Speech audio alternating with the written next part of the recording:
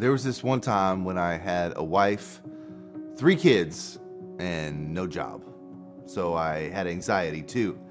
But I also had Jesus and I had a Bible. And so in that season, I read a lot. And one verse that spun around in my head was this encouraging passage in Philippians. Paul's writing from prison where he should have been scared. And I was reading from home where I should have been at peace. And yet he wasn't scared and I didn't have much peace. I was worried. I was scared. I wondered if we'd make it. Have you been in those shoes?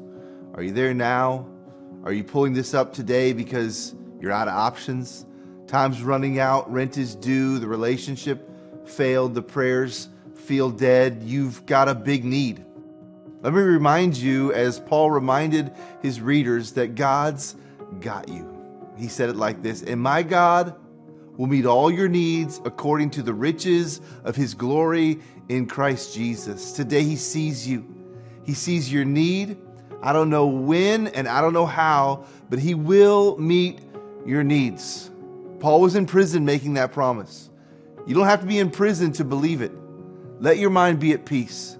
He will supply all that you need.